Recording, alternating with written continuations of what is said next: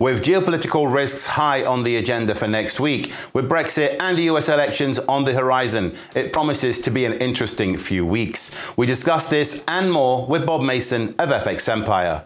This is your week ahead.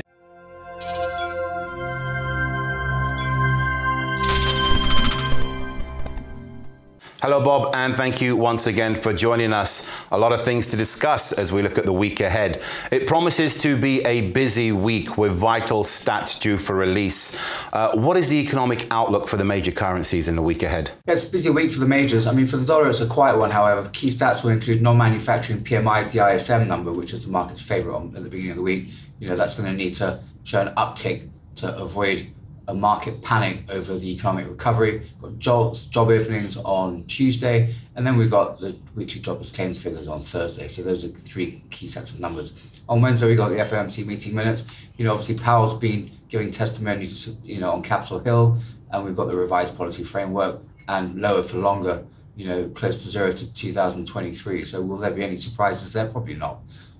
Looking at the euro, it is a busy week. We've got service PMIs on Monday. Then we've got, focus shifts to Germany. We've got industrial production, trade, and factory orders to focus on. Those will be particularly important. We've seen manufacturing sector activity pick up in Germany, so these numbers will need to support the survey-based data.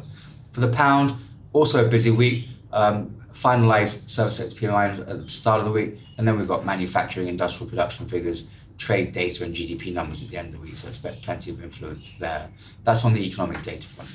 The first round of the presidential debates took place already, and it was a bit heated.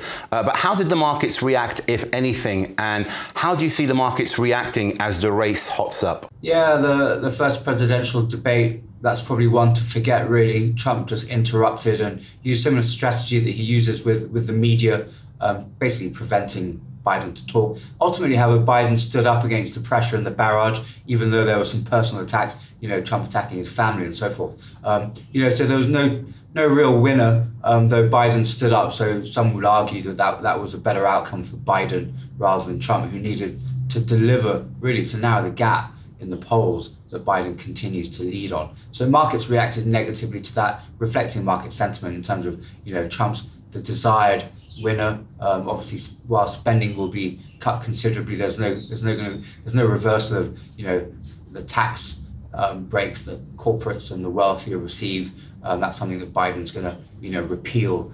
So that's market negative, and obviously uncertainty in terms of other Biden policies. So all in all, the markets took a bit of a hit. There's some uncertainty. Biden, will he win? Get the 270 electoral college votes? That's a concern. Political deadlock. Trump unwilling to concede. Obviously, you got the postal votes that he's saying that could be rigged. So yeah, there's a lot of uncertainty, and the markets aren't going to like that. So expect volatility to really pick up. Dollar and the Japanese yen will be favored havens. Obviously, equity markets will take a punch.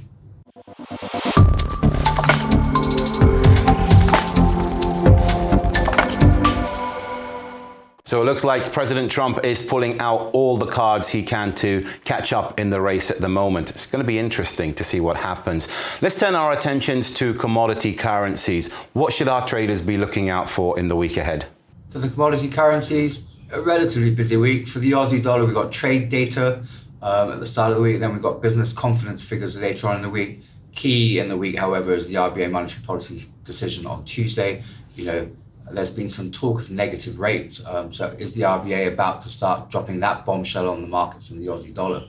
Obviously the economy has struggled since that second outbreak in Victoria, and consumer spending and so forth need to continue to rebound and support the economy. So will the RBA step in and deliver more?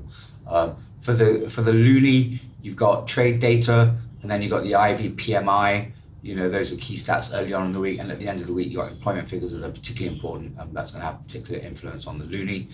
And then for the Kiwi dollar, you got business PMIs at the end of the week, and then you got business confidence figures, at the start of the week that will also influence the Kiwi dollar that has been struggling, but found some support from the positive economic data out of China of late. With GDP and household spending figures due out in Japan, how will that have an effect on the yen?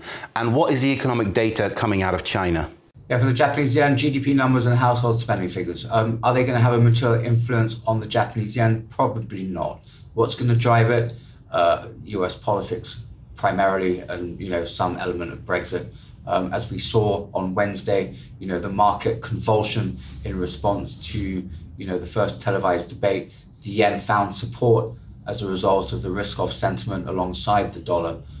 So we can expect more of that if the markets continue to feel a Biden victory or a political deadlock come next month. So that's for the yen. For the Chinese yuan, service sector PMIs end of the week. It's a shortened week with China on holiday for the vast majority of it. So we're not expecting too much from that. I think geopolitics will be the key driver in the week.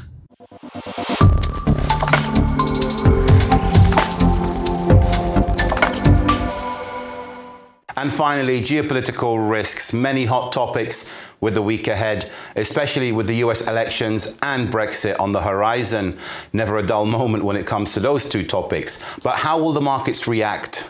Yeah, finally on the geopolitical risk front, I mean, there's never been a dull moment, as it were, since Trump took the election in 2016, and Britain voted to leave the EU in 2016. So what a 4 years it had been. So we're coming to a culmination of political events that could really change the future for the markets. Will Trump win the election next month? There's a lot of doubts. Polls suggest not. And will Brexit happen in the way that obviously the political powers be thought it would be? Will there be a trade agreement? Talks resumed last week. Progress was made, concessions were being made, so the pound found some support on the hope that both sides would finally come to some agreement, last chance saloon and all that. So expect, the washout from Brexit and, the greater detailed talks to provide direction in the week ahead. That's going to be particularly important. And obviously, Trump's not going to go down with a fight. So expect, plenty of chatter from Capitol Hill in the week ahead. Well, that's all for this week, Bob. Thank you so much for joining us, and I'll see you again next time. That was the week ahead with Bob Mason of FX Empire. But in the meantime, keep up to date with all the latest developments in the market by following us on all our social media outlets.